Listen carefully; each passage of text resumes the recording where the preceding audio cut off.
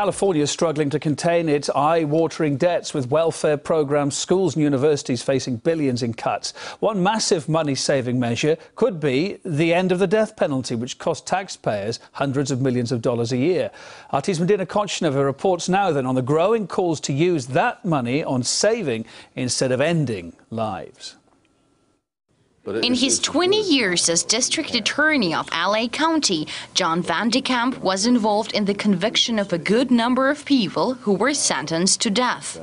He says with years of legal wrangling, keeping people on death row doesn't come cheap and is a constant drain on resources. You try a death penalty case, you have to have a jury that's specially qualified to hear it. So you basically have two trials. And it takes a very long time to get a jury selected and to go through the jury process.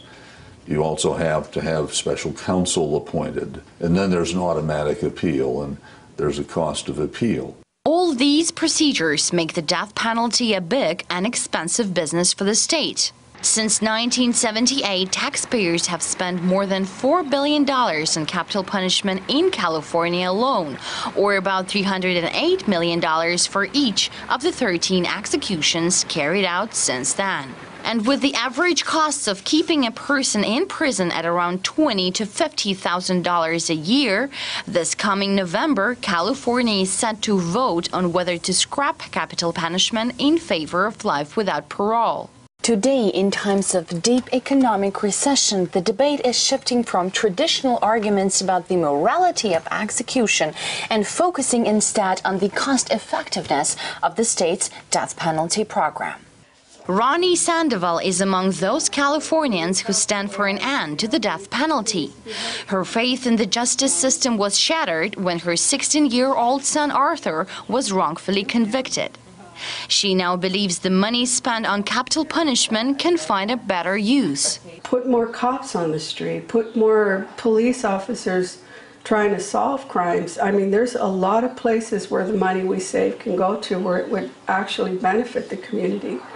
Activists claim dropping the death penalty puts California on track to save $1 billion in the next 5 years, the money desperately needed by the state now running a $16 billion deficit. However, some say dropping the death penalty could prove difficult because of the special interests involved in what's being dubbed the prison industrial complex. That's an industry that is not serving anything right now except for special interests. We're at the point now where if we continue to keep this hunger for death, for justice, what we're going to be doing is cutting those people off, the honorable law enforcement people, from their pensions. With the state of California facing bankruptcy, it seems its moral compass is being guided by the draw of cash, not ethics. Madina Kochenova, RT, reporting from Los Angeles, California.